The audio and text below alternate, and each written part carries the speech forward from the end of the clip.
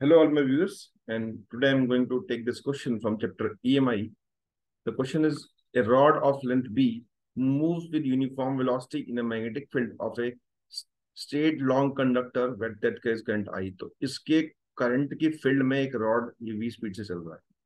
The EMF induced in the rod. तो इस rod में कितना EMF induced होगा that we have to find.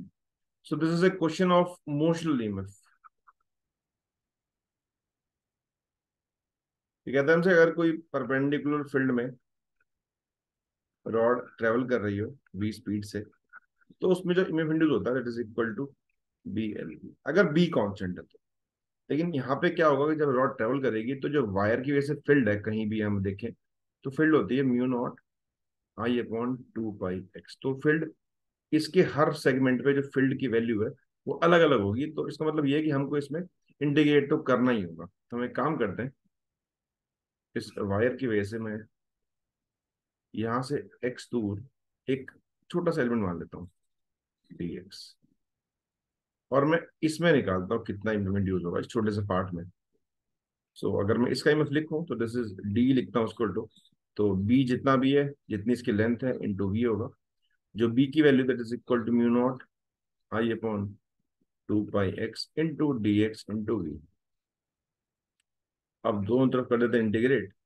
Mu not I by two pi we D x bye x.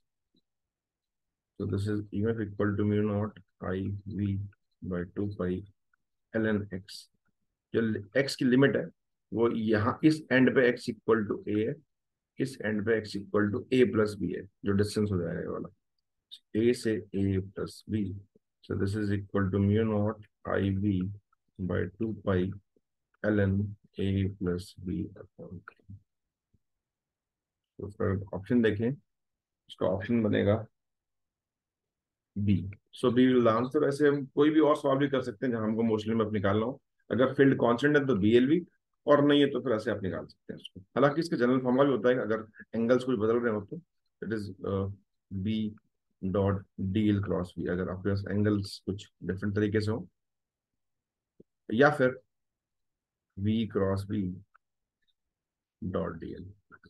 इनको भी use कर सकते हैं अगर एंगल्स बी उसके में हो सकता है कुछ और एंगल निकल के आ जाए. तो यहाँ तो सिंपल केस है कि रॉड के परपेंडिकुलर स्पीड है और फील्ड भी परपेंडिकुलर, तो सिंपल BLV आता है.